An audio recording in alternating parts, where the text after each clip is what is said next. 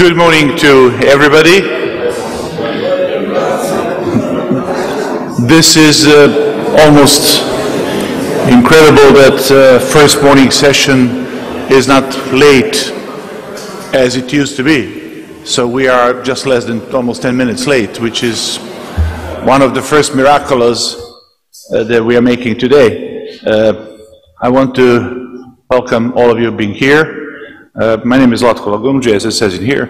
I'm a member of the board of Nizami Ganjavi, locally known as good friend of Ismail and Amr Musa. So everyone who wants to refer to who I am, just you can refer to any one of them and they'll tell you sometimes nice things about him. So we are very pleased to have this session, which we agreed some months ago. We talked about with our distinguished keynote speaker, Tedros Adhanom Ghebreyesus, Director General of World Health Organization, when we were visiting him and his team in headquarters in Geneva some months ago. We started discussing about our future cooperation. And it started like one of those meetings that you have as someone who is coming from international organization like us, with the distinguished Director General and our dear friend Tedros, who was running actually at that moment the toughest job on the planet. He was in charge of the health, in one of the, at least in my lifetime, the most challenging part of our health issues being on the top of any agenda. And then we discussed about Global Baku Forum, and here we are, Tedros. I want to thank you so much for being with us. We as NGIC signed just recently Memorandum of Understanding as NGIC with CP was there, very active in it, and I'm very glad to see her in the first row because she was one of the masterminds behind our energy to put this in place. So Memorandum of Understanding of NGIC and the World Health Organization for us is very important, and I'm sure that we will share some thoughts with you about the next steps we want to do. But since Tedros, you were without being really needed to do any more introduction, I'll just say, Tedros.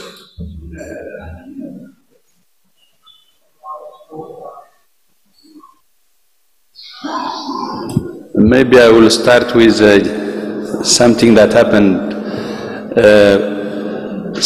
Former Secretary General Kofi Annan said once. They said he doesn't need any introduction.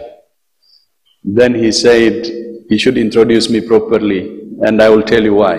Because he was visiting, I think, a place, and kids came running to him, calling him Morgan Freeman, Morgan Freeman. And then Kofi Annan received their papers. They asked him to sign. He signed Morgan Freeman, not to disappoint them. So the kids were not disappointed, but then it was a lesson for him to always insist, please introduce me. Thank you, moderator, excellencies, honorable NGIC members, dear colleagues and friends. Good morning. As I said yesterday, although reported cases and deaths from COVID-19 have been fallen more than 90% from their peaks earlier this year, the COVID-19 pandemic is still far from over. Of course, there is good progress. The transmission is increasing in many countries, testing and sequencing are decreasing, and 1 billion remain unvaccinated, mostly in low-income countries. So, although it's important to talk about preparing for and preventing future pandemics, we must remain focused on ending this one. That means continuing to vaccinate as many people as possible with a focus on the most at-risk groups, health workers, people over 60 years, and others with conditions that put them at risk of severe disease and death. Nevertheless, Even as we continue to respond to this pandemic, we must learn the lessons it's teaching us. The time to act is now. The recent history of epidemics and pandemics is a history of panic and neglect. The world reacts with alarm and urgency to a crisis. Then when it subsides, attention is diverted. Lessons go unlearned, and little is done to prevent the next health emergency. That's the real symptom of panic and neglect that we all have observed. As you know, there have been multiple independent reviews of the COVID-19 pandemic, with more than 300 recommendations on how to make the world safer. WHO has studied these reviews carefully and synthesized the recommendations into a proposal for a stronger global architecture for health emergency preparedness and response.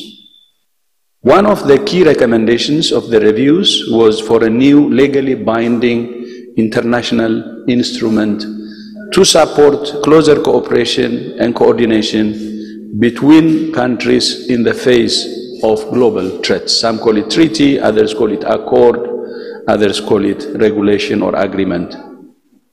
The international health regulations provide a vital legal framework for responding to the global spread of disease. But the pandemic has exposed shortcomings in the implementation of the IHR that I believe are best addressed with a convention, agreement, or other international instrument. We have treaties and other international instruments against tobacco, nuclear, chemical, and biological weapons, climate change, and many other threats to our shared security and well-being. If the nations of the world can come together to agree a common approach to these human-made threats, then it's common sense for countries to now agree on a common approach with common rules for a common response to threats arising from our relationship with nature, threats no human can entirely control, or no country can entirely control alone. An intergovernmental negotiating body has now been established and begun its work on developing this new instrument or treaty. Underneath the umbrella of a new international accord or treaty, our proposal includes 10 key recommendations for stronger governance, stronger systems and tools, stronger financing, and a stronger WHO at the center of the global health architecture. First, we need stronger governance that's coherent, inclusive, accountable. Instead of a coherent and cohesive global response, the pandemic has been marked by a chaotic patchwork of responses, which in some cases have punished countries for doing the right thing.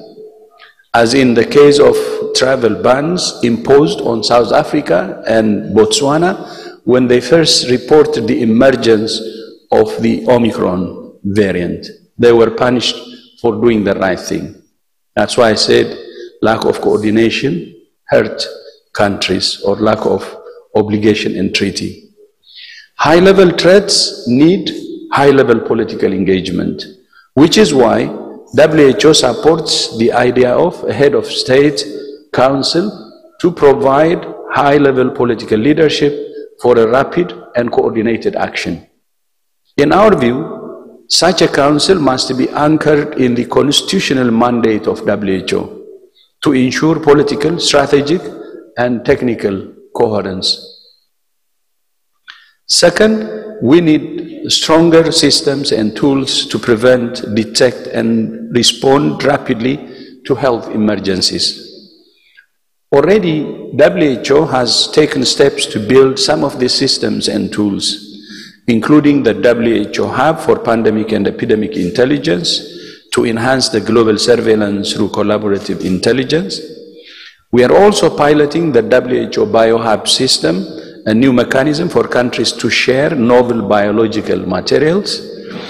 And several countries are now piloting the Universal Health and Preparedness Review, a new peer review mechanism for enhancing national preparedness, something similar to the human rights peer review mechanism. And third, we need adequate and efficient financing domestically and internationally. WHO and the World Bank estimate that 31 billion US dollars is needed every year for strengthening global health security. 2/3 of that could come from existing resources, but that leaves a gap of 10 billion US dollars per year.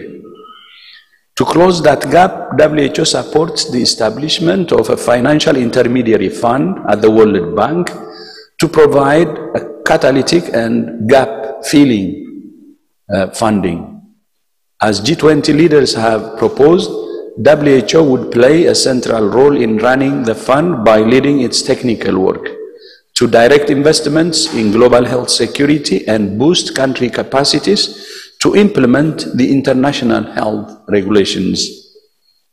A joint finance and health ministers committee would provide oversight and coordination for national and international preparedness financing, including for the intermediary fund. Underpinning all of these proposals, it's clear that the world needs a stronger, empowered, and sustainably financed WHO at the center of the global health security architecture. As you may be aware, the World Health Assembly last month passed a landmark resolution to increase assessed contributions to a target of 50% of our budget by the end of the decade, from just 16% now. This was truly a historic decision by the member states, which will surely strengthen WHO. This shift to better quality funding will have major benefits to WHO's ability to deliver long-term programming in countries by attracting and retaining top global health experts to deliver that programming in a sustained way. A new international accord supported by stronger governance, a stronger systems and tools, stronger financing, and a stronger WHO.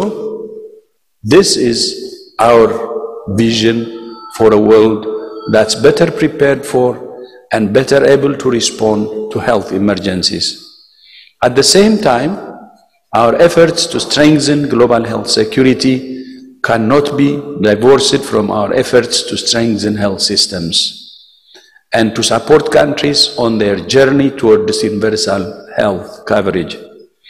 Strong and resilient health systems are an essential first line of defense against outbreaks.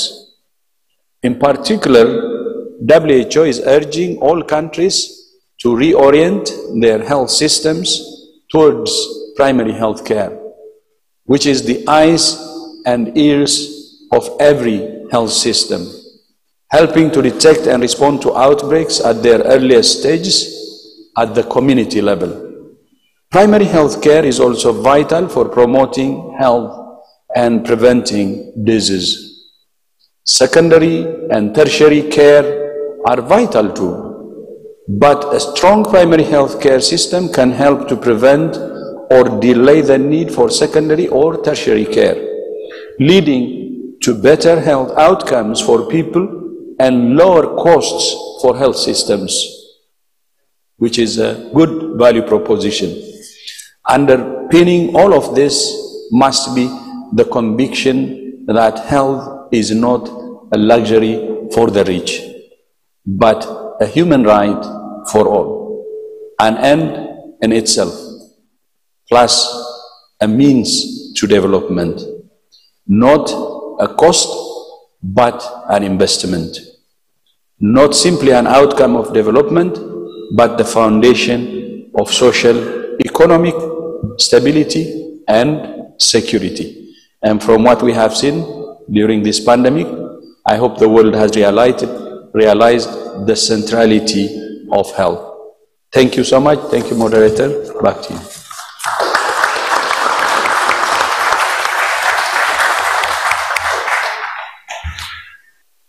After such an inspiring speech of Denzel Washington, I would like to call our team over there to give us a short video of the guy who inherited Morgan Freeman, which is Ban Ki-moon, right? Dr. Tedros Adhanom Ghebreyesus, Director General of the World Health Organization, Mr. Rovshan Muradov, Secretary General of the Nizami Ganjavi International Center, distinguished guests, ladies and gentlemen. First of all, I would like to express my warm congratulations on the occasion of the 9th Global Baku Forum. My special congratulations also go to Dr. Ghebreyesus on his re-election as the Director General of the WHO. And it is my privilege to deliver this message as part of the 2022 edition of this impressive and well-timed forum. Indeed, we stand at an important juncture for humanity, our planet, and the role of multilateralism in helping to forge a more healthy, sustainable, and peaceful future. I take this opportunity to show my sincere appreciation to the Nizami Ganjavi International Center for extending an invitation for me to address this forum. It is playing a pivotal role in promoting the principles of international law, joint societies, tolerance, dialogue, and more.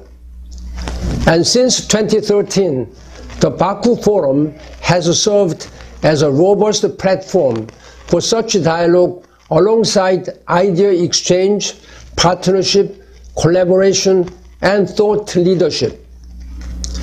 It was evolved into one of the most forward-thinking international forums by bringing together high-level representatives, heads of state, policymakers, diplomats, and other global leaders to discuss the most important issues of the day and forge new path forward. And this is why I feel that the theme of the 9th Global Baku Forum, Challenges to the Global World Order, is quite timely considering the pressing challenges we face. Distinguished guests, ladies and gentlemen, at a time when it seems like our world is becoming ever more fractured, when pandemics and conflicts are growing alongside elevated risks to our planet and its biodiversity, it is critical that we continue to cooperate, innovate, and collaborate across borders and seas. This is how we will persevere over global health threats, build peace and resolve conflicts, mitigate and adapt to climate change, and ensure sustainable development. One tangible way in which we can consolidate the global order is to establish new rules for strengthening the WHO's role in coordination and guidance at the international level. COVID-19 has shown that while multilateral cooperation on public health is urgently needed, the WHO's supranational institutional power remains quite weak.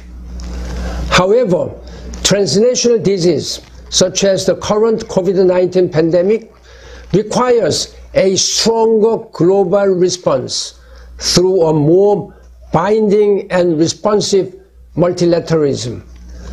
In addition to increased resources, new rules to bolster the WHO's technical cooperation with the national authorities are needed, particularly in the face of nationalist pressures, lack of transparency, and inward-looking policies. Such a change in the present WHO governance is possible, provided that member states agree to it. Following the 2005 SARS pandemic, we implemented the incremental reform, which included an emergency committee with the capacity to declare the existence of a public emergency with international dimensions alongside a new norm that binds national authorities to a compulsory declaration of a list of diseases. These rules must be strengthened. Furthermore, enhancing the logistics and policy coordination at the WHO regional office level should also be a priority. This would provide more room to emerging regions, notably in Africa, in order to better help fragile states in particular. At the same time, in the direct response to the pandemic, rapid universal access to quality-assured vaccines, treatments, and diagnostics must be ensured in all countries.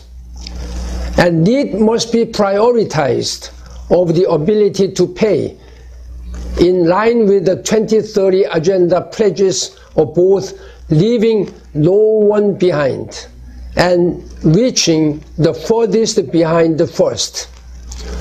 The ongoing COVID-19 crisis only strengthens existing calls for a new multilateralism in which global rules are better calibrated towards the overarching goals of social and economic stability, peace, and shared prosperity, while simultaneously going further in recognizing and addressing chronic risks. At the national level, the COVID-19 crisis offers a unique opportunity to set the terms of the public, private, and third sector interaction, ensuring that the transformational blueprint of the 2030 Agenda and the SDGs can synergize innovative approaches to policy and partnerships. Distinguished guests, ladies and gentlemen, with this in mind, I humbly call on you, the eminent and 9th Global Baku Forum participants, to scale up your cooperative efforts to help forge tangible progress on fortifying global health and the United Nations development goals. I strongly believe that in this era of increased uncertainty and division, persevering over COVID-19 and achieving the UN SDGs are two critical efforts that can bring us together at a time when the pandemic elucidates just how interconnected all of us are. Your role is extremely important, as we need to ensure that the UN global goals are local business in Baku and beyond. With your elevated efforts, I am confident that we can construct a more healthy, sustainable, peaceful, and prosperous world for all.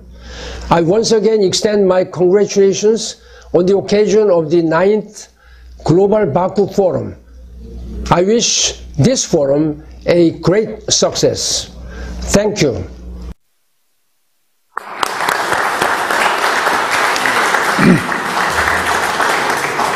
Thank you. Mission Control, do we have Jeffrey Sachs? Apollo, here's Mission Control. Jeffrey, how are you? I'm good. How are you? Excellent. I mean, you are the one who was actually special representative, special project leader from Ban Ki-moon, or we heard now who he was, basically speaking, to Ban Ki-moon and today Antonio Guterres, as someone who is now in intellectual capacity leading the Sustainable Development Goals. And we are already mentioning, Ban Ki-moon just mentioned some of the things. Tedros also was mentioning SDG, especially SDG 17, which is in the core of the World Health Summit that is going to be in October in Berlin, organized by World Health Organization. So, of course, whatever I ask you, I know you're going to say whatever you thought before, so, but I would just give you a few guidelines to do also answer the questions that we will be interested in. So please, Jeffrey, could you take a floor? I hope you're in New York, right? You are in New York. In Italy today, actually. In greetings Italy. From Siena, yes. Oh, well, I already felt guilty that you are now 2:30 waking up and waiting for your lineup here. But now since you're in Italy, no. I don't feel so bad. Please. It's a very nice morning here, and good afternoon to all the friends. Zlatko, thank you very much. Tedros, thank you for your great leadership and wise words. And thank you to the Nizami Ganjavi Forum to invite me to this very important Baku forum. I'm most grateful. Well, as Tedros has told us, we have not done a good job as humanity in fighting this pandemic. The official recorded toll is 7 million dead. The mathematical best estimates, given the underreporting of deaths, is around 17 million. This has been a full debacle. Just extraordinary failures at so many levels, but mostly political. Failures of global cooperation among governments, failures of financing, and also incredible failures within countries. Politicians were not up to this task. They did not understand how epidemics spread, the risks, the kinds of measures that need to be taken.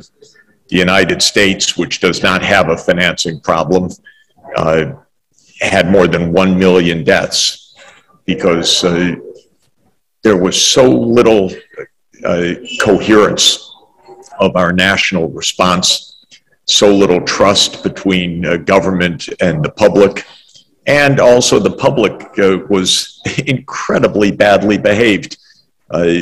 Face masks became highly political, highly charged.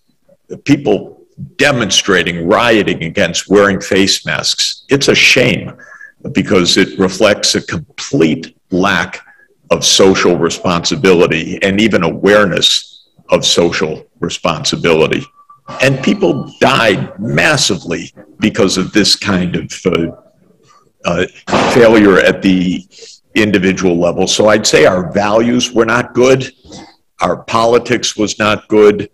Our institutions were weak. Tedros fought and fights very hard to be heard, but we're not listening. There's one region that did a relatively good job on this, and that is the East Asia and Western Pacific region. Even though China has gotten attacked a lot for its zero COVID policy, the fact is China kept deaths down to very, very low levels. And so did most of the East Asia Pacific region. Because people wore face masks, they listened to government, the government was consequent, there was mass testing, and there was the idea that there is a social responsibility to control a pandemic, whereas in the West, especially in my country, there's a libertarian idea, just leave me alone, don't tell me what to do. And so we have no social cohesion to fight a pandemic like this. But I want to raise two other questions, both quite delicate questions, but I think we need to discuss them. And as chair of the Lancet Commission, I spent 2 intensive years. I see many commissioners in the room, and also Nizami Ganjavi was a very wonderful supporter of the work of the commission. I want to raise 2 topics. First, the question of the origin of this virus, because while at the beginning of this pandemic, I believed the main narrative that this probably was a natural occurrence. By the end of this pandemic, I'm of the view that this very likely could have come out of U.S. biotechnology, and that this could have been a creation from a laboratory. This is not a casual statement. I've spent hundreds of hours now on this issue. What I find is complete duplicity by the United States in an honest accounting of the kind of bio research that is underway. But what we know without question is that the United States developed the biotechnology and the intention to experiment in a way that could have created this virus. And that is alarming. Even one of the research proposals that was released only by a Freedom of Information Act explained explicitly the intention to insert a furin cleavage site, that is 4 amino acids which largely define the infectivity of this virus, into unreported strains of SARS-like viruses. That experiment was intentionally to be done. We don't know whether it was done or not, because there has not been an honest accounting of what actually was done. But in looking at this and speaking now to dozens of scientists around the world, I can tell you categorically that the United States has not been transparent on this issue. China also needs to be more transparent, but there's a lot of information in the US because the underlying technology that could have created this virus is US technology. And that is something that absolutely needs to be looked at. But it raises the broader question of surveillance in general. The issue of surveillance is not only having monitors to report outbreaks, it is the incredible secrecy that is pervasive about work on biological pathogens around the world right now. There is a lot of hidden research. There's a lot of bioweaponry and biodefense research that we don't know about. The capacity of scientists to do extraordinarily dangerous things is real. The gain-of-function research is real. The creation of new viruses is real. None of this is monitored. WHO can't look under the lid. This is the US government and other governments doing this, unaccountable, and to this day, basically unreported. That, unfortunately, is my conclusion after 2 years of intensive work on this. And honestly, I changed my view because I learned a lot during this process. And I had people lying to me, not telling me the truth, and I saw the ability of governments to hide the facts. So I just want to say this because there are a lot of important people in the room, and this is not some wild idea. This is something to this day we don't know because we are not getting transparency from powerful sources. I want NIH to come forward and tell us what the experiments are that have been done and we don't know to this moment. The second thing that I want to raise is the finance question. I'm proud that I go back a long way with Tedros talking about finance back to the early 2000s. And I've looked at the finance question on public health for a long time. Please, let's not make the same mistake again and again. The World Bank says there's a $10 billion gap. That is absurd. The gap is tens of billions of dollars. But what the World Bank is reporting maybe is the tiniest estimate for something very specific on pandemic preparedness. But the real gap is the health systems of poor countries. That's not a 10 billion gap. That's a 50 billion gap. Maybe a 100 billion gap. The poor countries don't have health systems. They can't afford them. And the World Bank has been in the business as long as I've been in this business, which is 40 years, of naming numbers that are too low. And please, let's not do this again. Because that's how I came into public health 21 years ago, as a commission for macroeconomics and health for the WHO. And I was fighting against the World Bank then, because the World Bank had minimized the amounts that needed to be done. And I said we needed much more money. There was an AIDS pandemic going on. And Kofi Annan brilliantly led the creation of the Global Fund to fight AIDS, TB, and malaria, which I helped to design. But the idea there was we need real funding.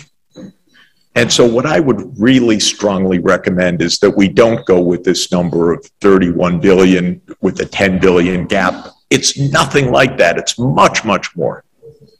And what I would really strongly recommend is not putting it at the World Bank, frankly, but making a global health fund in Geneva that would combine Gavi and the Global Fund to fight AIDS, TB, and malaria, and make it substantial so that it can fund health systems, that it can really cover the gap in countries that need it. I was just in Kinshasa a couple of weeks ago. The health budget is $3 per capita in a country of 100 million people.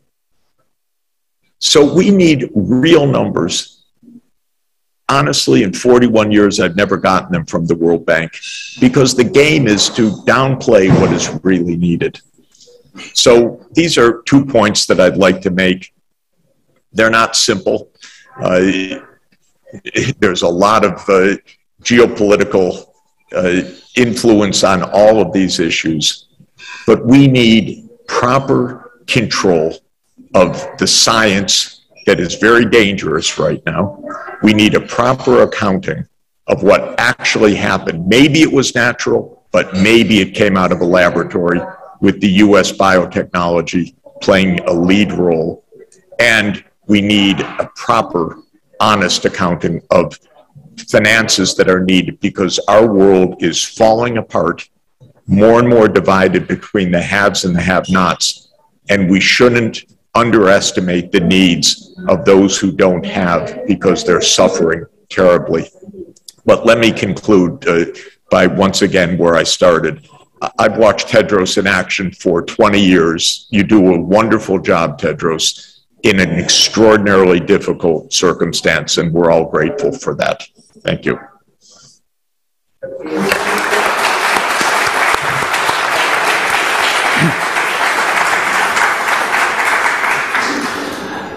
Thank you, Jeffrey. You wouldn't be the astronaut like you are if you wouldn't be surprising us every time with the new ideas. And the ones who want to get the reference, there is an article that Jeffrey was, I'm sure, mentioned, thinking about, that he, together with his colleague Neil Harrison, published just a little bit less than a month ago in National Academy for Science publication, which, of course, National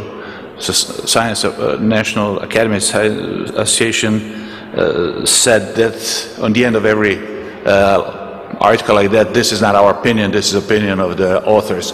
So, which means that Jeffrey is really also always pointing the new questions in a very interesting way. Of course, Maria Espinosa, dear friend, 73rd President of the UN General Assembly, Minister of Foreign Affairs of Ecuador. I'm sure that, Maria, now you would give us your perspective on the things that I've already mentioned, so I won't go in details of what we agreed upon that I'm going to ask you, because the floor is yours. Thank you, Zlatko. And, you know, this position of speaking after Dr. Tedros and Jeffrey Sachs, what am I going to say? I kept thinking about that. And perhaps, you know, you said something, Dr. Tedros, we are not learning the lessons. We are, as humans, we are unable, to learn from experience. We had Ebola and other pandemics, and yet we continue to make the same mistakes. I think that, and you said, Dr. Tedros, we have gone through many independent commissions studying what happened with the COVID-19 pandemic, and we have more than 300 recommendations, 300 recommendations. So I have the impression that we know what to do. The question I have is how we are going to do it and who is going to do it. And the simple answer is that it is a whole of society response to this. I know WHO has to be, I see sometimes in pandemic situations, WHO has been a sort of planetary universal CDC or something like that. But what we have learned that we are vulnerable and that we are interdependent. And regardless of how big a country is, how, the GDP or the square kilometers of the population, we need each other. The go-it-alone responses do not work. The number two that we have learned, it was already said, that pandemics, preparedness, resilience building is very much dependent on how robust and strong our health systems are. And there, I have a little soft spot for universal health coverage. That, I think, is the key for resilience building and the response capacity. The number three is the humans, the society.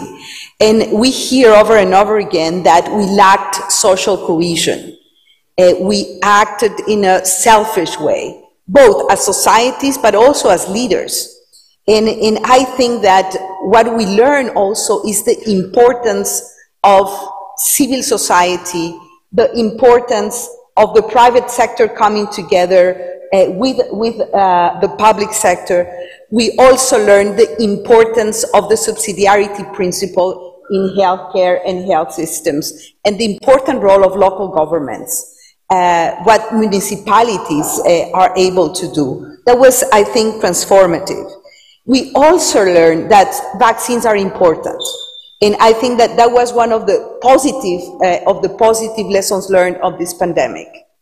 Scientific cooperation and the record in developing a vaccine. So the vaccine is very important, of course, but perhaps more important is the deployment capacity and the health architecture to make it happen in a way. Access to vaccines was our first pain, and we saw how humanity acted in a very selfish way. Health for all, vaccines for all, it wasn't a rule that worked during this pandemic that is not over yet, as Tedros just mentioned. So vaccines important, but not enough. Strong health systems, health infrastructure, as deployment capacities are extremely important. And another issue that we learn is, the shorthand for that is women and girls. In most countries, more than 70% of the healthcare workers are women. In some countries, even up to 90% of the health workforce are women. And yet, if we count how many women were in positions of power or in this decision-making positions during the pandemic response process, we go down to 20 or even less. I know that you have the numbers, Dr. Tedros, but that was shocking. Women were doing the unpaid, underpaid work, were subject to harassment in work, a huge pay gap between men and women in health. So this is something that we really need to learn and fix, and we are capable of providing women with a safe and fair working environment. And speaking about women, the shadow pandemic of COVID, we also learned that. Staggering numbers of gender-based violence because of lockdowns and other situations created by the pandemic. So in responses to health emergencies, the gender equality lens and the women's rights lens does count, and it is important. Jeffrey Sachs said, we weren't wise as humanity, as leaders. We weren't generous enough, we didn't cooperate enough, we didn't have a strong multilateral consensus building mechanisms to face the pandemic. And it is true, but we saw also good practices, not only from the scientific community that got together to develop the vaccine, but we saw an impressive response capacity of regional cooperation. I was positively impressed of the African Union coming together for collective procurement mechanisms to develop regional best practices and shared among the countries in Africa.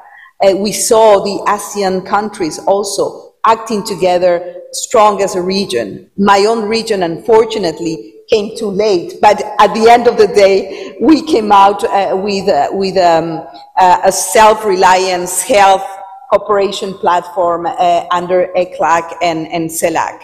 We came late, and unfortunately and painfully, I think Latin America was for a long time like the epicenter in terms of deaths and transmission, because our health systems are weak, because our cooperation and regional integration was also suffering before the COVID pandemic. So I think that we have a decalogue of teachings of this pandemic. The important of this is how we prepare better. And not only from the institutional perspective, and I think that Dr. Tedros was very exhaustive to say this is what we need to do. Jeff said, let's put the numbers right. We need to fund not only pandemic preparedness, but our entire health systems, especially for the poorest countries. That's a strong lesson. But perhaps I think it's important that we learn that multilateralism is the most important tool and instrument. To strengthen the power of WHO, it's extremely important. I really am looking forward to seeing flourish the pandemic treaty, Dr. Tedros. But the pandemic treaty together with the review process of the international health regulations. And I really hope that sometimes go it alone, selfish responses do not allow the pandemic negotiation to go as fast as we need the pandemic to go, the treaty to go. And a treaty on pandemics has a heart, and the beating heart of a pandemic treaty is strong health systems and universal health coverage. So there is perhaps much more that we can do. It's again, as I said, I would like to join others to thank Dr. Tedros for his effort, leadership, visionary leadership in really very, very difficult times. We cannot say that the pandemic is over, and perhaps just to close, a very general comment about COVID recovery plans and efforts being done around the world. And we kept saying building back better, building back forward, not making the same mistakes of the past.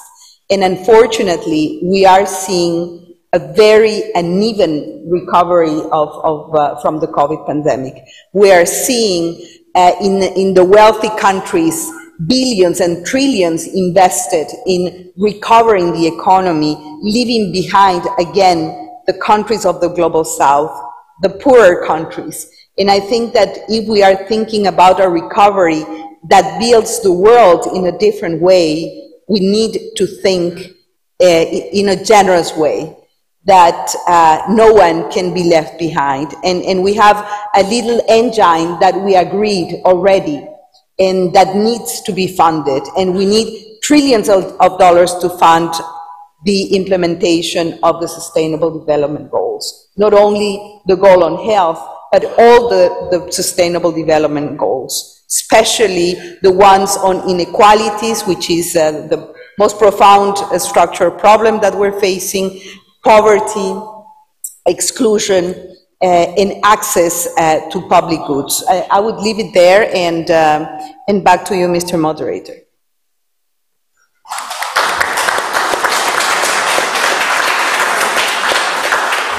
Thank you, Maria. We had 4 speakers, and one word that Valdez was repeated again and again was multilateralism. And since you are the star among us, when we talk about multilateralism, I would like to have your reflections on that, especially having in mind that in light of our memorandum of understanding of NGIC with World Health Organization, what we want to do is we want somehow to advocate, let's say, the overall goals of World Health Organization, but our goals as well, which is about inclusive, equitable, and accountable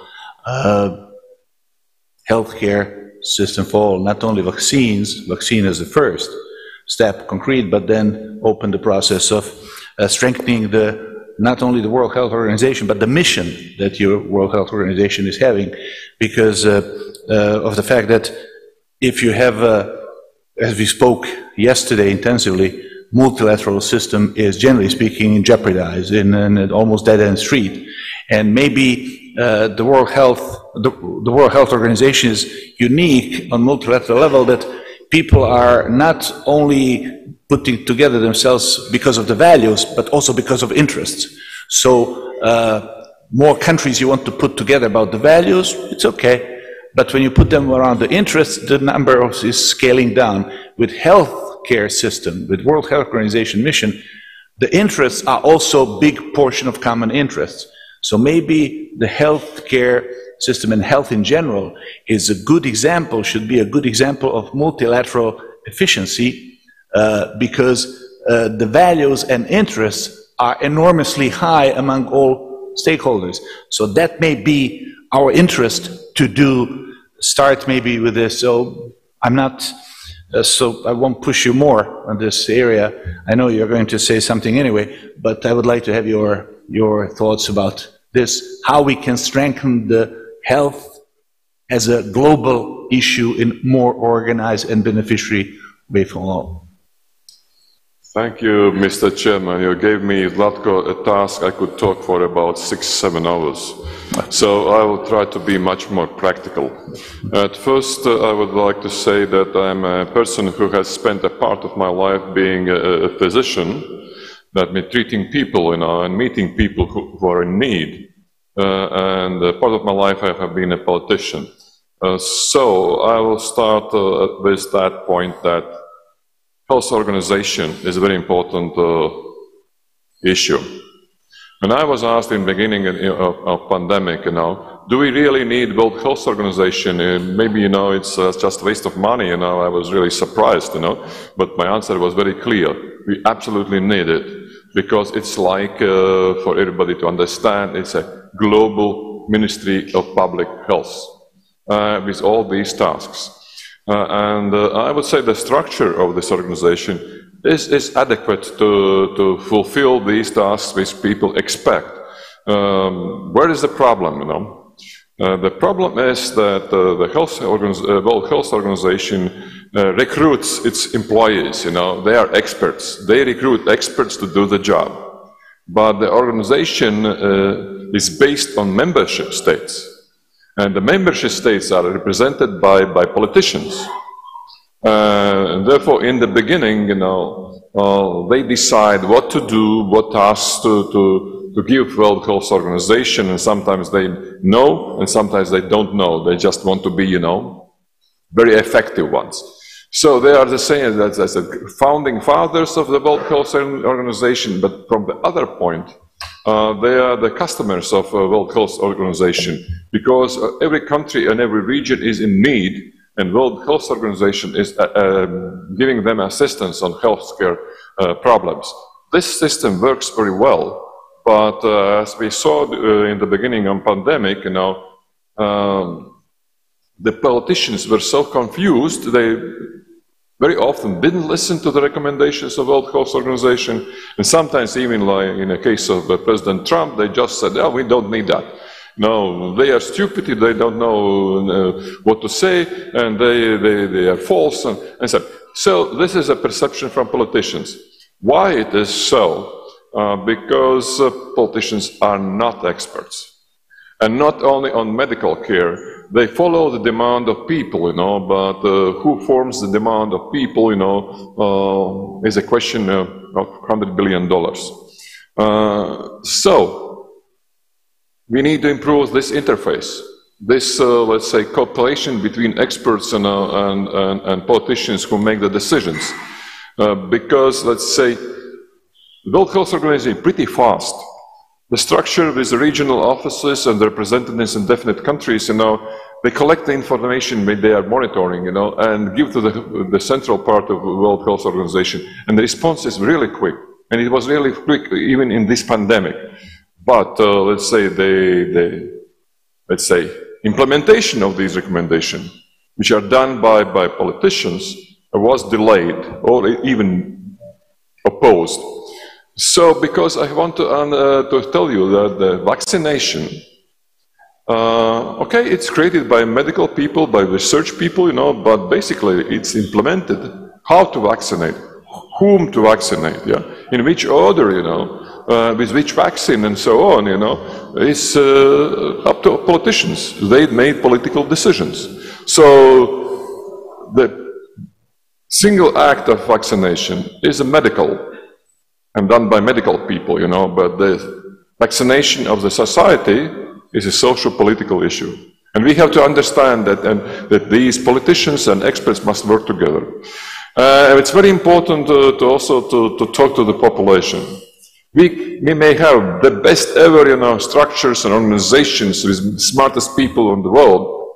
If you don't deliver the message to the ground level, to those who need this assistance, who need this help, then we are going to fail. We are going to talk, but these people are not going to gain some benefits from that.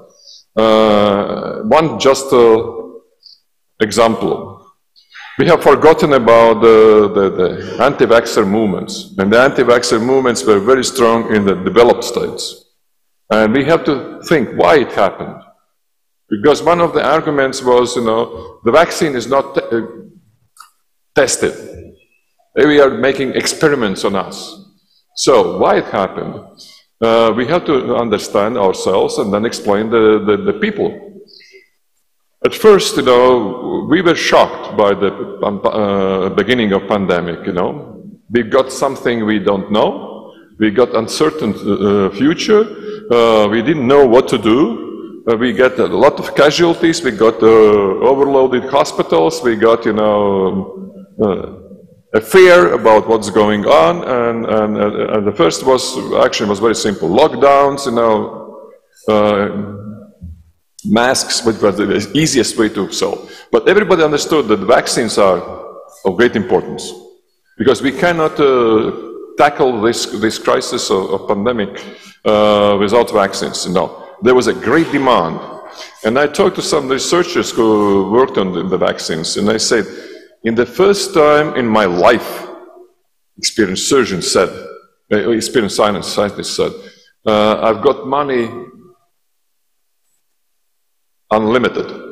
So the big pharma companies, you know, understood the global demand for vaccines, and they offered all the money, and they started the competitions. Therefore, the researchers who had already developed, let's say, the basis for creating these vaccines, they accumulated this money very quickly, because the demand was when, we need vaccines, when. Let's say, that changed the world, you know, and the next step was, you know, signing contracts for deliveries with unregistered vaccines, you know, so we are trying to jump in the process, not to be late, you know, to protect our own populations, you know, vaccine nationalism, and everything was happening there. A big mess, you know, and nobody was happy, you know. But it created the ground, you know, for people who said, you know, they are not tested. I'm afraid to use it. I will wait and see. So, and we said, we don't know how time, this is stupid population, you know, and we blame them that they are not educated anymore, that they are not socially responsible, but basically, you know, We didn't deliver them the message why the process is going on like that. And today we have forgotten. We have forgotten this because, oh, the COVID is over. Ladies and gentlemen, the COVID may come back. That's one option. And we can face another pandemic with another virus, you know.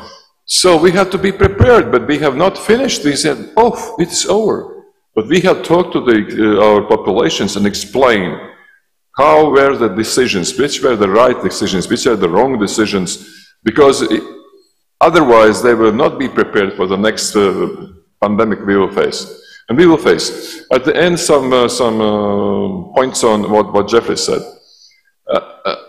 I will not be popular by saying I don't care where the virus comes from.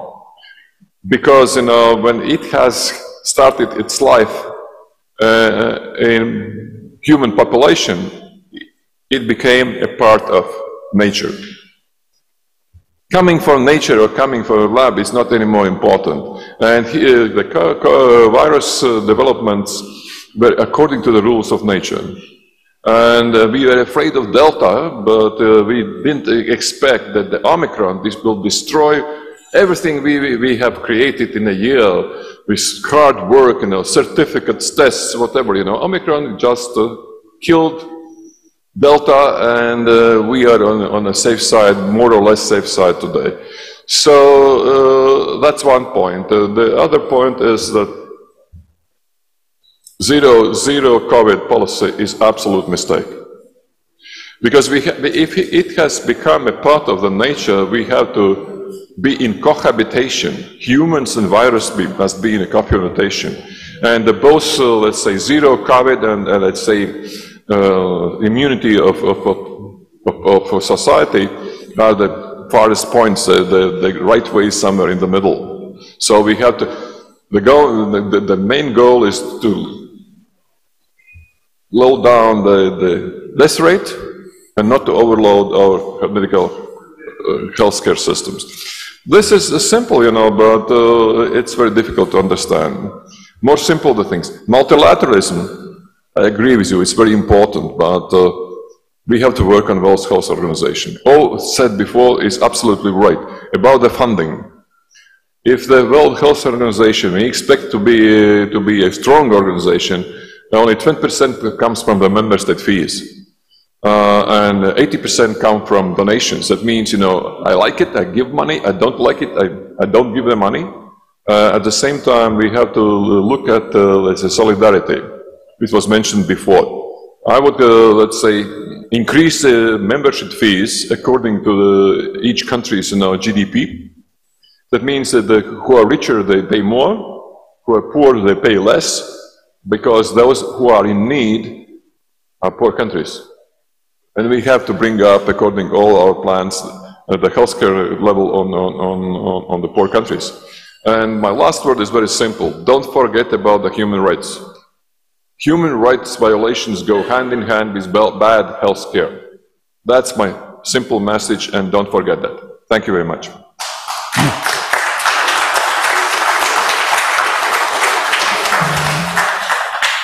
Thank you, Valdis. Before introducing our next speaker, who is coming from our host country, I want to say that in light of what we just heard, solidarity in this area and equity in this area is one of the crucial principles. I'm coming from the country that was severely jeopardized and hit by pandemic. When it comes to the number, which is unquestionable, like deaths per million inhabitants, we are on the top 3 of the globe as a country. And we really know what solidarity means. Azerbaijan is a country, and President Aliyev personally is the one who came to Bosnia and Herzegovina with the help when we were in need. And it says a lot itself. It says, I mean, forgive me for my, let's say, privilege to use this opportunity to thank to the country of Azerbaijan to helping us, and President Aliyev, who was helping us directly with the support of vaccines and medical supplies when we were in real need. So without further introduction, of course, someone who represents this country in this area the best is Minister of Health, Mr. Timur Musayev, and I was joking to him, if time machine exists, I would probably introduce him by saying Robert De Niro when he was younger, I mean, is with us, and so here we are. Please, Timur, could you take the floor, and thank you so much. Your Excellencies, ladies and gentlemen, first of all, I think the main message that we shouldn't forget that we are on board just one spaceship called Earth. So the question of multilateralism will be launched immediately.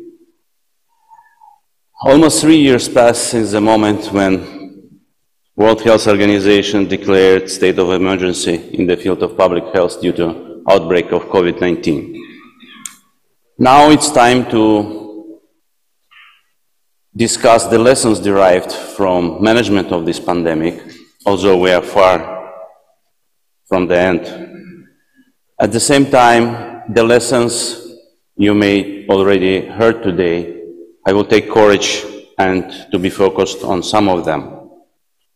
The first lesson we learned is that the spread of infectious diseases is a global matter because of advanced globalization.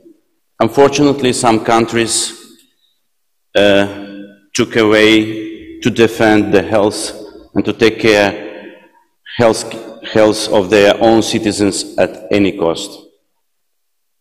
The second lesson is that intellectual property rights should be waived when the health is a matter of major concern. All member states of the WHO should come to consensus and sign legally binding documents, but at the same time, nevertheless, the proper financial support and awards should be bestowed for scientists. Third lesson is that citizens to government trust is a key component for pandemic response and management. Governments' transparency and accountability ensured public trust in prevention measures and vaccines. Only countries with strong IT infrastructure succeeded to provide high-quality education at any level based on distant learning during pandemic. Until now, education is one of the most vulnerable part of our lives globally. Fifth lesson is that government's maturity is a key factor for agile combat strategies and quick reactions in response with pandemic measures. The experience of the Republic of Azerbaijan was several times acknowledged by high-level representatives of many international organizations. For prompt implementation of preventive and urgent measures, by the guidance of the President, His Excellency Mr. Ilham Aliyev, the task force was established under the Cabinet of Ministers. In a short period of time, hospitals' bed capacity were increased, all the necessary medical equipments and medicines were provided to all the medical facilities. From the first days in our country, all measures were done in strong collaboration with the World Health Organization. Sixth lesson, and I will especially would like to attract your attention to this point, one of the core unpredictable social and medical complications are mental health deteriorations that don't recognize ethnic groups, nationalities, and that have the same development dynamic during and after spring of pandemics. Due to lockdowns and depression, the number of mental issues increased incredibly. Psyche resources were vanished. Until now, humanity hasn't recovered from it, and this has incredible impact on perception of other global threats like wars, starvation, and climate change. And finally, the seventh lesson learned, that new benchmark for healthcare professionals is already set up. The benchmark based on absolute integration and unification of biomedical sciences and information technologies. Healthcare landscape were dramatically changed due to big data flow. The urgent need for new medical professional staff that would combine perfect clinical and research minds with capability of riding the most advanced technologies of digital world tops the agenda. The World Health Organization has named vaccine hesitancy as one of the major global threats. The Director General stated that we are not just fighting pandemic, we are fighting infodemic. Profit-oriented perception of infodemic brought uncontrolled flow of unproven and sometimes socially dangerous information to all media users, and all of us were witnesses of that. The fighting of misinformation is a common task and common responsibility. Media has no rights to broadcast scientifically proven and unproven information at the same basis. And we have to come to certain legal points to sign certain documents to somehow regulate it. Because during the COVID-19 pandemic, we've seen the flow of this information that basically totally distracted population later on. From the starting, it was the mask story, then we come to anti-vax movement. Being doctor, I would like to explain in a simple example how its influence on human psyche. When we announce the diagnosis to some patients, they pass through 4 stages. It doesn't matter what kind of disease it is. First, it's shocked. Second, it's neglection. It can happen with me. Third, it's acceptance. And only fourth is okay, I'm ready to fight, please help me. And this is right not just for individuals. It's absolutely right for societies, for communities, unfortunately for countries. And we've seen many times when countries behaved immature in this way, especially with pandemic. To address misinformation, government of Azerbaijan has shared accurate, clear, and easy to find information regarding all aspects of COVID-19. Strong public campaigns were carried out through media, civil society, medical and educational facilities. Another lesson learned, and this can be, I think, like a global trend, that proper and on-time big data analysis is a key factor for the right decision-making, and for this kind of governmental platforms should be established for on-time and proper data exchange that would lead to each government in each country to have to the right decision in the right time, and at the same time to be interdependent with other countries around. What we've seen during pandemic, these chaotic decisions basically postpone certain proper steps to be done. To resolve this, applying transparent and cyber-secure augmented reality and artificial intelligence technologies is the only way to get global coordination of early warning system, transmission tracking, and as well as sharing vaccines, medical devices, medicines, tests, etc. There is a strong demand to go beyond the health and to address the socio-economic determinants of the health.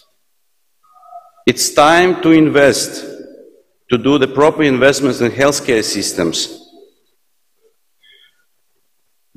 that let us to provide strong social background for resilient and sustainable economies to be ready for possible future global threats. The scarcity of resources and some limiting factors like commercial-based vaccine production is another two challenges to be addressed, especially in developing countries. We would like to declare that we see the World Health Organization as the highest authorized international health institute, with new approach regarding its financing in the view of global health economy and global pandemic economy. The absence of viable global pandemic policy pushed many countries to consolidate around certain initiatives like COVAX. We should clearly perceive that COVAX is an initiative that faced with unfair and wild market rules that hardly compete with global humanity demands. Today in Azerbaijan, we celebrate the Healthcare Workers' Day. And me as a Minister of Health, on behalf of all healthcare workers of my country, wish you strong health, bright mind, and collective prosperity. Thank you.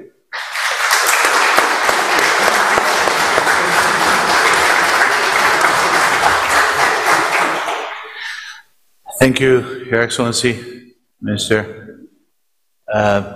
Mladen, you have a floor. Mladen Ivanic, former president, member of the presidency of Bosnia and Herzegovina. And you see this lineup in here. That's why we talk so softly and nicely, because four of us have in our CV that we've been ministers of foreign affairs, so we have to speak softly and nicely. And of course, we have three medical doctors in here in this lineup, and they have to be more concrete at the same time. So, Mladen, as among other hats, as a foreign minister, but as by profession being smart, please take the floor. Thank you. Vlatko, like Maria, I also asked myself, what me, like an ordinary poor politician, could say which would look clever after Dr. Tedros about global health governance. But then I remember the advice from my older colleague when I was first time elected on the political level. That colleague told me, there is no issue on which capable politician couldn't find answer. So I will try to be a clever politician, to say something clever after all these my colleagues before. Did we really learn the lessons from this pandemic? I remember this message, no one is safe as everyone is safe. And what we really witnessed in reality, millions of the vaccines destroyed in the rich countries and a lack of the vaccines in the poor countries. And this is reality. Another story which I believe is there was that at the beginning especially, there was a real chaos. I remember that competition among the countries. Who will buy the ventilators? Ventilators, ventilators. That was a mess. And then the outcome of that approach was basically isolation. All the countries were, during the pandemic, especially at the beginning, isolating, thinking just on themselves, on their citizens, even don't care about the rest of the world. And we know that the virus is this sort of the thing that it can be spread all over the world. There are no borders. And even with all these attempts to close completely the borders, virus was there, because you can't completely close everything. So I think that if I add to that even the recent political developments, the mankind is faced with the dilemma how to react on these threats. Is it selfish approach, or do we really need a cooperation? Okay, the logical answer would be cooperation, but is this reality? Unfortunately, I believe it is not, and it will not be even in the future, which is a shame. But we cannot accept that reality and say, let's live with that. We have to make as much pressure as we can to increase the real, honest cooperation on the global scene, on the globe, generally.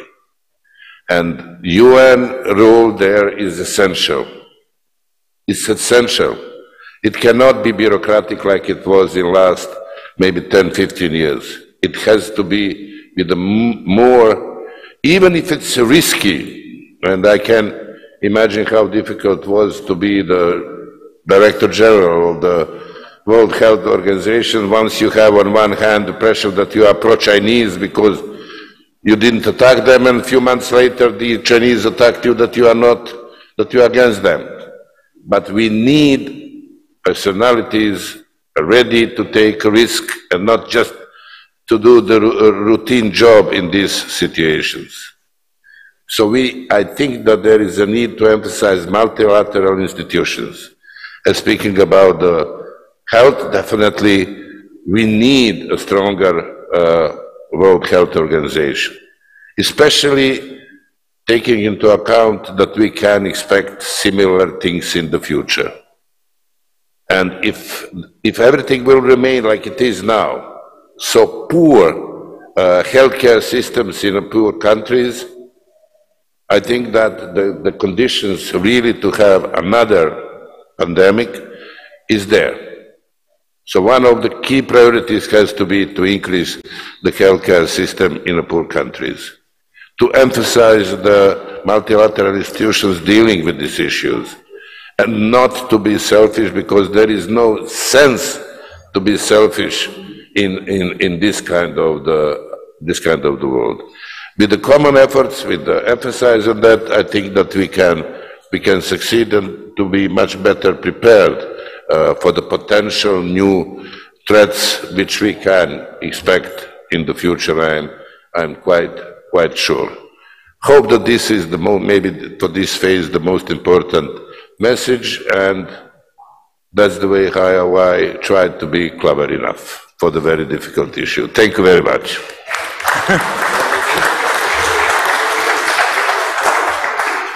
Thank you, Mladen. Thank you, Mr. President. Do we have Jeffrey online, or he went for cappuccino in Siena?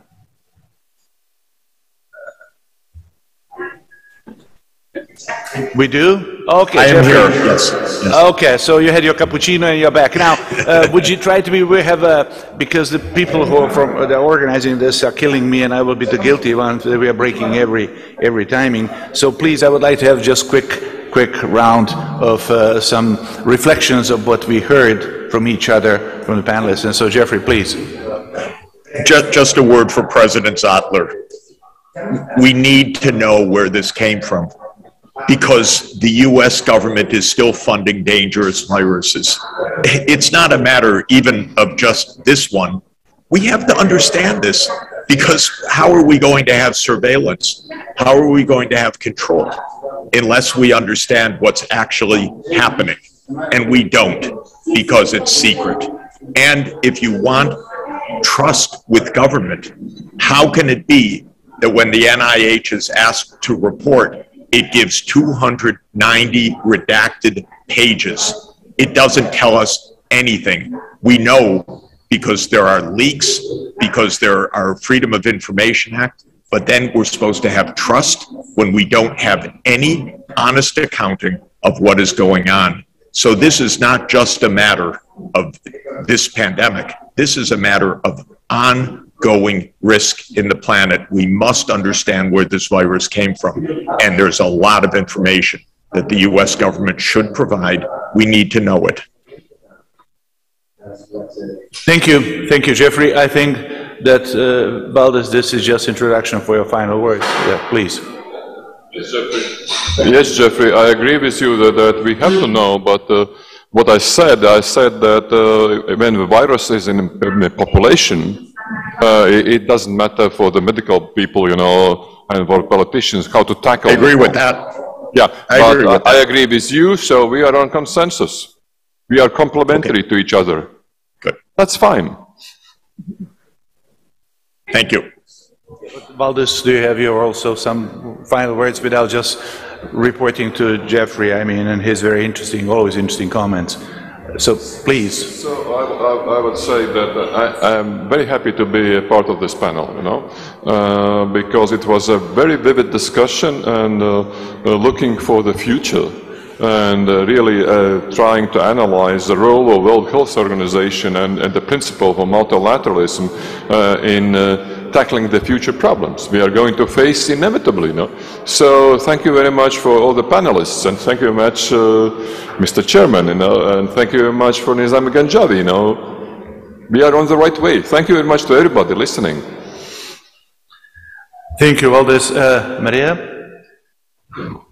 3 words? No.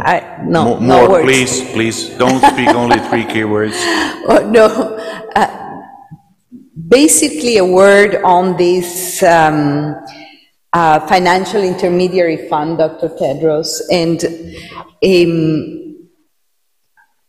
first of all, of course, we need to have the numbers right. And because we're speaking here about a universal funding for strong and resilient health systems.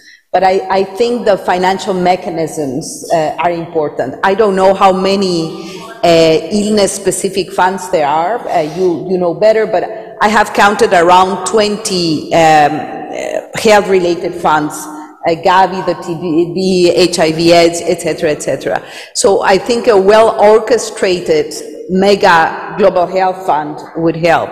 You said that the authority of the fund is going to be under the World Bank.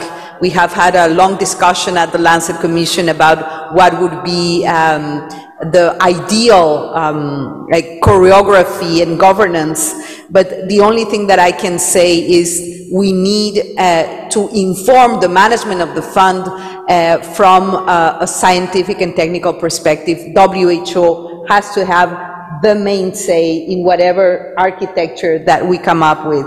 And the other 2 words, one is about self-interest. I think the multilateral system in general is suffering of countries that speak about national interest first, national sovereignty first. But when we're talking about global threats to human security, I think national interest becomes solidarity, cooperation, and concerted action. That is how we can translate national interest on climate change, on pandemics, on terrorism, and you name it. So multilateralism and multilateral responses have to be at the center. And the other 2 words, one is trust. We need, and I say we, citizens of the world, leaders of the world, we need to regain the trust of citizens in institutions. This is critical. This is really harming the relationship between governments and citizens, and also eroding, I would say, eroding social cohesion and a social contract. And number three is the importance of science, well-informed decisions. So I agree, Valdis, with you when you say science and politics have to come together in a harmonious way. And basically, what we are in search for is a multilateral system that is values-based. That's what we're here for. Thank you. Well, as always, Maria, thank you so much for encapsulating almost major points that we all have in here, put in front of all of us. So, Mladene, let's go in this direction, and then I will call Timur, and of course then Tedros. We end with T2, right? With Timur and Tedros. So Mladene, before 2T or T2, please. Speaking about different multilateral organizations, we can find some of them who are, well, let's say, efficient enough, and some of them which are completely lost in some political discussions among the member states. I think that we can say that the World Trade Organization, World Health Organization, UNICEF, UNESCO are among those who are, according to my opinion, efficient enough. Why? Because they have a structure, they have an institution, they have a very clear mission and very clear mandate. And they are experts-based organization without too many political influences. So I think that the future of the efficient multilateral institutions is exactly that. Clear mandate, clear structure, and let's say expert-based work. I think that these institutions are really needed, and hope that this will be the case in the future, and that we can even more support this sort of institutions, because we see a lot of benefits from these institutions. Thank you. Thank you, Mladene. Mr. Musaev, Timur, please.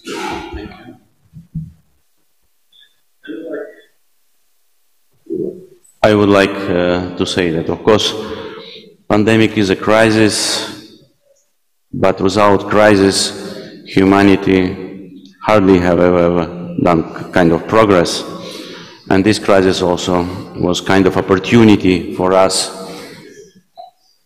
to make certain steps ahead in science, in humanitarian part of our life, and we will never ever be the same anymore. At the same time, the perception of idea of health and what does to mean was to be healthy is totally changed now, and we can't see each of us separately from our community, from our society, from our countries, from our globe. And I think in closest time we'll see the changing of medical education, the changing of concepts of new generation of doctors, nurses, and other healthcare workers that will be ready for any possible global threats in the future, because they will have absolutely different humanitarian mind, free from commercial perception of opportunities to treat people, rather than to see, to scavenge their humanitarian mission as a people, first of all, bringing health to everyone's life. Thank you. Thank you, Timur. So, Tedros, I think you should give us few words, your thoughts, and what we what you would like us to take a message from here and people who are with us and who are following us. Thank you. Thank you. I think I should start from thanking all panel members, including our moderator.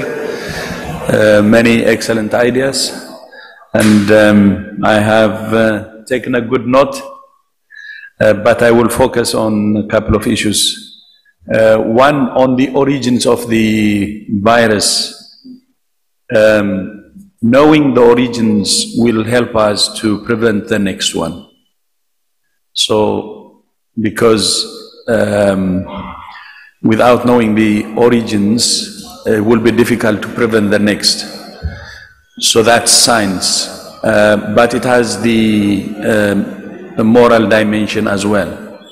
So the reason we have to do the origin study is to prevent the next one, but the reason we have to do the origins is we have also moral obligation. We owe it to those who have died because of this COVID, to their families, and those who have suffered because of COVID. Jeff has been saying, he was saying that the number of deaths is not actually as being reported now, 6 million. Based on the WHO estimates, it's more than 15 million. So it's tragic.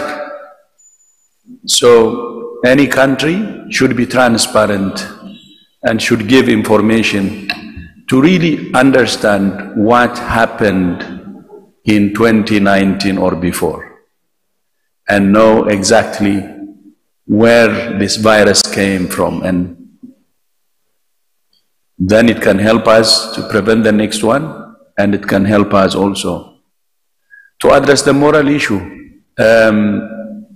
But the cooperation, I think Jeff has said about the US, with regard to the several hypotheses we have, WHO's position is, since we haven't found any evidence that can convince us whichever way beyond reasonable doubt, we need to keep all options, including the lab leak.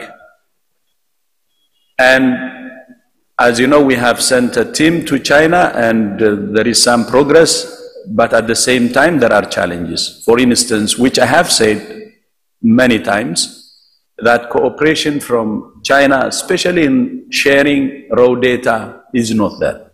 So we need cooperation. Without cooperation, without having raw data shared, without transparency, we cannot find how, the origin of the virus. This is not politics. This is science. And we're asking this as WHO. It's not because anybody asking us to say anything. Of course, what Jeff said, when I asked China to cooperate, they said US should be investigated as well. US lab should be investigated as well. Then I said, fine, but the first report of COVID came from you. So you cooperate, you show us the lab, then we will go wherever it leads us. Wherever. Could be US, could be Europe, it could be anywhere. We will go wherever that leads us. But let's start from where it started, where we got the first report. Then from that report, we can go anywhere. So as Jeff said, all options are open. Without knowing exactly what happened, we cannot say this or that. We keep all options open. So that's where we are. And there was a SEGO report, Origins report last week, and we urged all countries to help and cooperate and not politicize this process, because we should do it for the sake of science, and we should do it for the sake of moral. Then the other issue is on finance. On finance, Jeff, you're right, 10 billion is not enough, and the focus should be in strengthening the health system, especially in low-income countries. The 10 billion estimate is only for pandemic preparedness and response, so it has a very narrow focus for additional money for pandemic preparedness and response. But as you said, and which is correct, pandemic preparedness and response needs a strong health system. So investment in the health system itself is very important. So the 10 billion is in addition to what we need to strengthen the health system. It's not the 10 billion which will cover everything. And the focus will actually be in strengthening the health system. And what we are saying to all countries, rich or poor, is we have to invest in primary health care. We have to invest in public health. Many countries, high-income countries, were surprised by this virus. This virus created crisis in high-income countries who have everything. They don't have problems with resources. The reason for that is they were investing in cutting-edge technology for secondary and tertiary health services, robotic surgery, and so on, but they completely neglected the basics. That's the primary health care or the public health, the surveillance, the contact tracing, and they paid for it. But the investment in primary health care or public health which is needed is actually very, very, very small, but it has to be done. So the focus should be primary health care, the focus should be public health, but of course we are not saying ignore secondary or tertiary services. There should be there, but all countries, whether it's high income or low income, should invest in primary health care and public health. Relatively, those who have done better with this pandemic are especially from the region that Jeff said. The specific region is the Mekong region. And these are the Thailand, Vietnam, Laos, Cambodia. They had the first SARS. They have muscle memory. They prepared the system. They invested in primary health care. They invested in public health. And they did better. So I think that's the way forward. And in terms of investment or financing, although there is this FIF for pandemic preparedness, focused financing, I think the investment or the financing of the health system and moving toward this universal health coverage with a strong foundation of primary health care will be the most important. So the funding we need is actually more than the 10 billion I say. The 10 billion is for a specific area. When you add the rest of the funding, it will be much higher, and it will be domestic financing, and it will be global financing as well. So these are the couple of issues I would like to raise. But my colleague, foreign minister, former, we were both former foreign ministers, he mentioned one thing, which is true. As you remember, there was accusations from the former US administration on WHO on a couple of issues, and even asking us for something which we couldn't give because it was the wrong thing to do. So we had serious challenges, as you may remember. And because of we are pressing the Chinese government also on the origin study to cooperate. And from both sides, what we got is exactly the same. The US believes that we are in China's pocket, and the Chinese attacked that saying we are in US pocket. Of course, we are in a pocket, but we are in the principal's pocket. And we do our job in good faith. And if you follow principles, you cannot satisfy everybody. Sometimes, because as long as countries are concerned, always they see it from their own interest. Of course, it's not wrong to see it from their own interest. And I cannot say you should not see it from your own interest or national interest. But what we advise them is, please have the national interest. So not only the enlightened national interest can add your national interest and also the global one, the important things as humanity, not just one country and one community only. So they can keep a balance. Enlightened national interest can do that. So that's what we believe. And in fighting pandemic especially, not only global solidarity, the most important is national unity. Many countries who have done well with COVID, they didn't politicize it nationally. Even the ruling party and the opposition parties formed a task force to work together to fight the pandemic. You don't need to politicize because the people who will be affected by the pandemics are the same population that are going to vote this way or that way. So all parties have the obligation when a common threat comes. And WHO has been proposing from the start to follow, for countries to follow the national unity approach and have a task force of all political parties to mobilize their communities to fight the virus. And with strong national unity, then comes the global solidarity, strong global solidarity as well. So these are just few words I would like to add. And thank you so much again to all panel members, and especially to our moderator, Zlatko. Thank you for your leadership and really good opportunity for WHO to learn and also at least express our views as well. Thank you so much.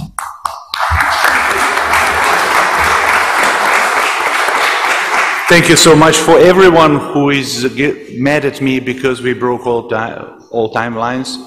I'm the guilty one.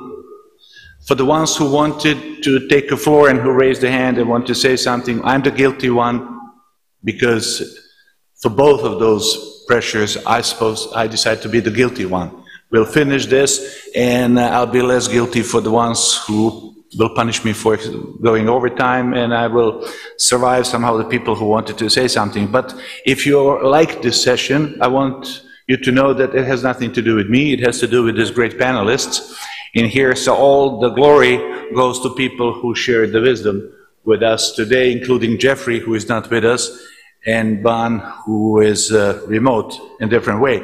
So Jeffrey, I hope that you are with us still, and please, best regards. I really am interested to see you soon, and best regards to Sonia, because for once you don't know, Sonia is one of the best experts in health, and she's also a medical doctor, Madam Sachs, and I hope that she listened to this, and I'm sure that Jeff's wisdom on this part is very much connected to Sonia's readiness to listen to him and sometimes tell him something.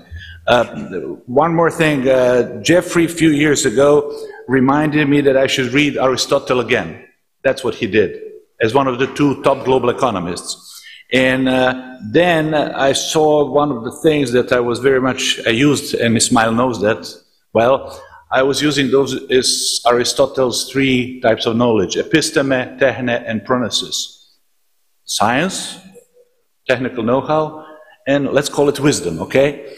And today we heard that there is a need to let's say, combine science, episteme and techne to a certain extent, combine it with promises, with wisdom, how to use these things. And Ismail, again, is the guilty one, who then enlightened me later and said, that's the first lesson you learned, now I'll tell you the second one. The second one is, science can give you the most complex answers to the most complex problems. But science is not enough. Science cannot give you scientific answers to certain things, which require wisdom. Just as an example, which he used to me, science produced the atomic bomb and atomic energy, but science is not the one who will scientifically say, should we make it, especially what to do with it. So that's not science. So we need the science and promises to be combined in this challenging time ahead of us, especially when it comes to the healthcare. Having said so, I think it is very important that the big countries also can learn a lot of so-called small developing countries.